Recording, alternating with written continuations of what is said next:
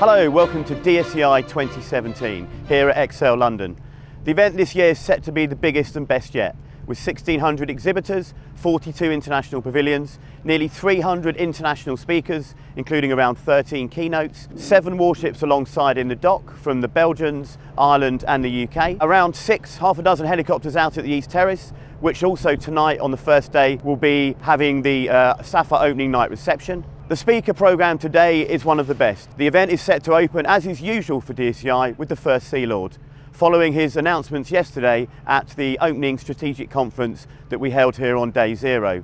Next, after First Sea Lord, we will also have keynotes from the head of the EDA, the Secretary of State for International Trade, Dr. Liam Fox, followed today by a keynote from General Sir Chris Deverell, from the Commander of Joint Force Command. So it's said to be a very interesting day. If you get a chance, please pop by the waterborne demonstrations that will be happening twice out on the docks at the East Terrace. Also happening in the North Hall in the Medical Innovation Zone are a number of displays from Defence Medical Services, including the launch of their new Citizen Aid app. Lots to see. Please have a look at the event guide. The visitor portal's up to date with any information that you've got. Have a productive DSEI, and I look forward to seeing you later in the week.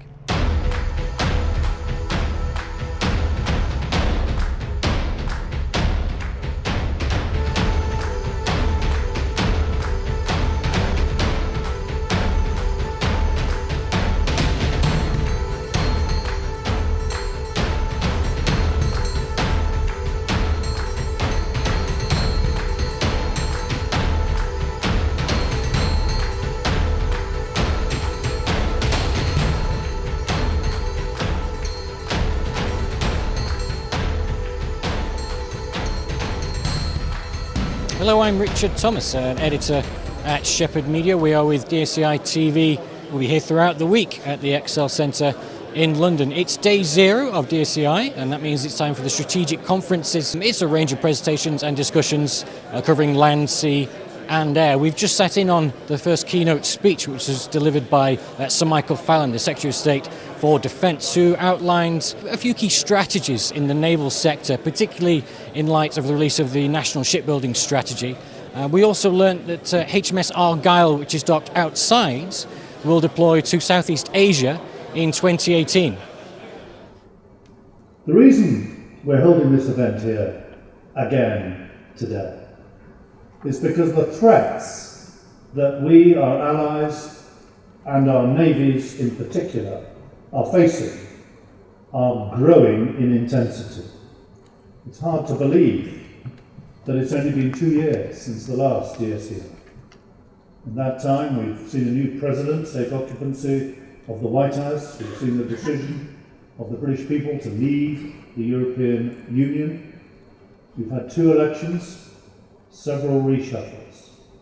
But all the while, the waves of danger around the globe have continued to rise. The question we've had to ask ourselves in government is, how can we maintain and grow our operational flexibility?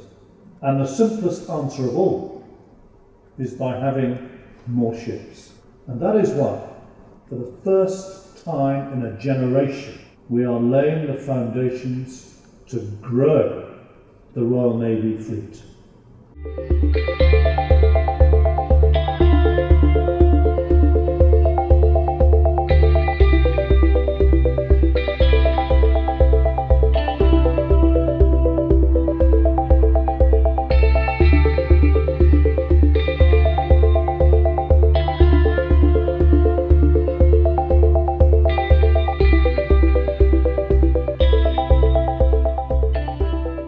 So Joint Forces Command is one of the 4 commands in defence, the others being the Royal Navy, the Army and the Royal Air Force. About 23,000 people, budget of about 4 billion a year, and our job is to provide advantage for the Joint Force. And we do that by helping the Joint Force connect, understand, decide and act, and also by delivering efficiency and service improvement. DSEI is always important for the M&D as a whole, because it provides us a great opportunity to understand the marketplace, what is industry able to provide, and a chance also for us to describe to industry what our requirements are and to have a conversation. So this year, JFC's particular focus is on innovation.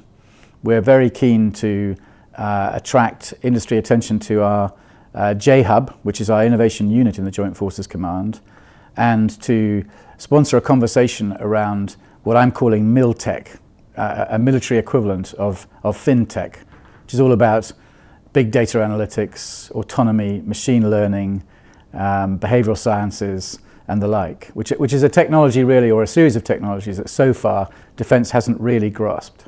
Joint Forces Command, I think it's only been around since 2012, but it's more and more established in the firmament of defence. I think we have a strategy, a clear strategy, and we have a plan to deliver joint force advantage. And I intend to do that during the remainder of my time.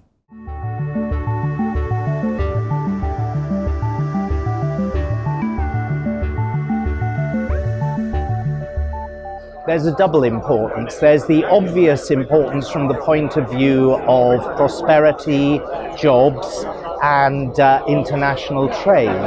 But the primary importance of the defence industry is in keeping us strong and safe by equipping our armed forces with the best possible kit for the hazards that they face operationally. Recently, we took a decision to build 4 successor submarines to carry the Trident ballistic missiles and the nuclear deterrent. And it was quite a revelation to see when a map was produced showing the hundreds and thousands of jobs all over the country that would be involved in this huge project over decades. And that, in a sense, shows you the reach and the footprint which a major defence project has in terms of employment and skills. And we never want to get into a situation that we have been in the past, where there have been gaps in, for example, submarine production, and skills have been lost that have had to be rediscovered and reinvented. DSEI is a central marketplace. It has, and this is important, safety checks in place to make sure that standards are upheld when people wish to buy lethal equipment from the United Kingdom. It is a window, a shop window for the world to be able to see what British industry can produce, so that countries are well equipped to defend themselves. And in an era where security is more uncertain and less predictable than it has been for a considerable period, it is only right and proper that countries want to defend themselves with the best equipment available, and DSEI enables them to do that.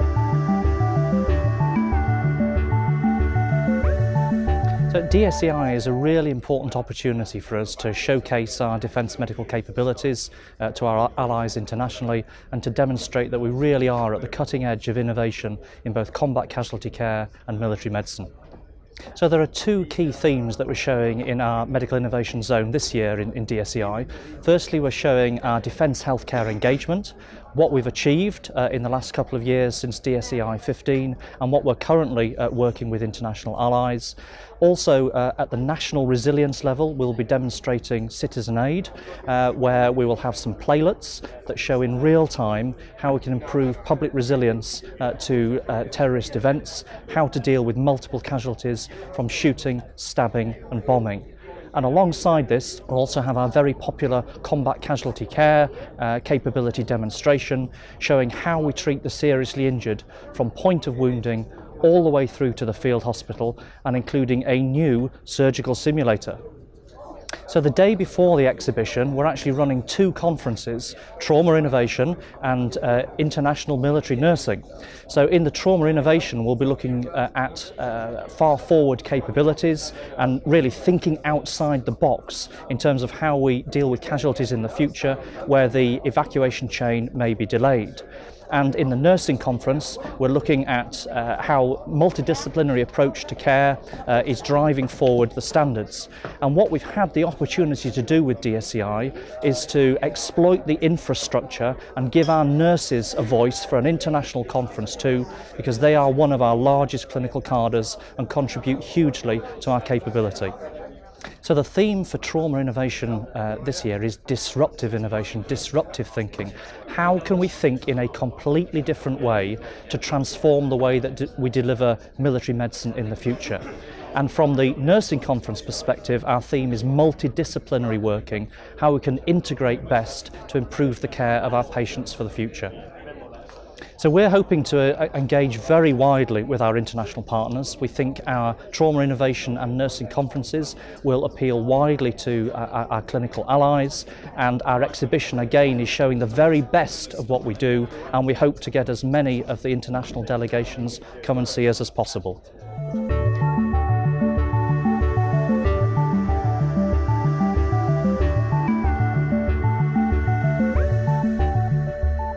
The defence industry is very, very important to the UK economy, because not only are we a world leader, but of course we have a very good reputation throughout the world, and so therefore people are buying, so we are able to not only provide our own but also provide for export. And it's extremely important that we keep up that reputation, and that means making sure that government gives clear direction in terms of research and development, gives certainty to the industry, so that we can then make sure that we are developing the necessary skills base. It's got a very, very important role in driving the jobs and skills agenda, making sure that we're bringing on new generations of workers who are able to take on the new technologies of the future. I think what we are seeing now is an exponential expansion of the different types of technology that we need to be expert in, and certainly if you're not at the cutting edge, we would soon lose the leading role that we have in the world. It's very important that we do really push forward on that skills agenda and make sure that there is the government support necessary where it's needed. DSEI is vital to the UK's defence industry, because it's very important to have a united voice. It's very important to have a body which can speak very clearly to government. It's very important to have a body which communicates between the different sectors and brings together people who might naturally be commercial rivals. So I think it's extremely important that we have that voice, we have that focus, and we have that very clear leadership from DSEI in terms of promoting all the very clear benefits that that defence industry can bring to our country. I certainly am looking forward to attending DSEI this year. Well, in one of the most iconic areas of London along the Docklands, with of course Canary Wharf behind us here, DSEI is one of the most significant and important defence exhibitions and conferences in the world today. You only need to go inside the exhibition halls to see representation from all four corners. From the conferences we sat through this morning and this afternoon, outside of the maritime and the naval topics that were discussed, the land and air presentations seem to delve into the role and the impacts that unmanned technology and autonomy will have in the balance of manned-unmanned teaming for their platforms. Outside of the buildings, in the rotary area, we've got representation from the US with 3 US Army helicopters, and the UK as well. We have 2 Merlins and a Wildcat, of course, based on the Argyle. For the naval buffs, we have a row of ships lined alongside the dock here with representation from the UK, of course, from Belgium and from Ireland. We're with DSEI TV. We will bring you all the news and developments throughout the week. We hope you have a good show.